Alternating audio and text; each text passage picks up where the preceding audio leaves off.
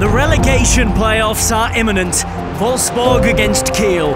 Here's a few fascinating facts to get you in the mood.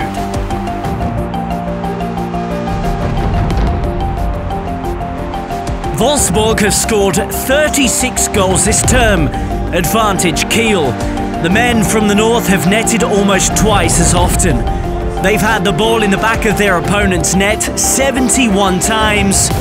Kiel are goal hungry, and one man is especially successful. Kiel's Marvin Duksch has scored 18 goals, more than any other Bundesliga 2 player. He's netted twice as many as Wolfsburg's top scorer Daniel Didavi, and 3 times as many as the Wolves' best forward Divock Origi. The men from Lower Saxony have to watch out. They gave away 9 penalties this season. And the referee says penalty! Possibly just what Kiel are waiting for.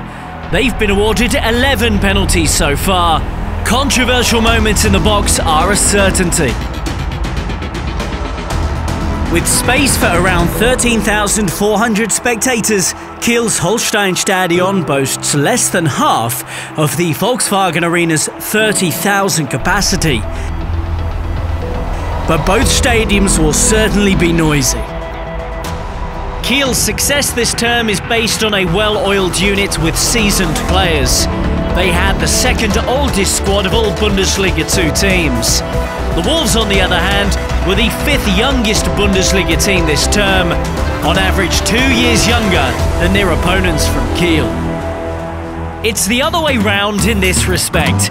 Wolfie, the Wolves mascot, was born when they were promoted in 1997. Kiel's mascot, Stolli, is almost 10 years younger.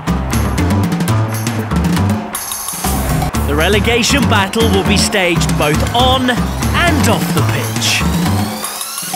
Stop! Don't leave us now. The official Bundesliga YouTube channel. Always at the heart of the action. Subscribe now. Click here. Yeah.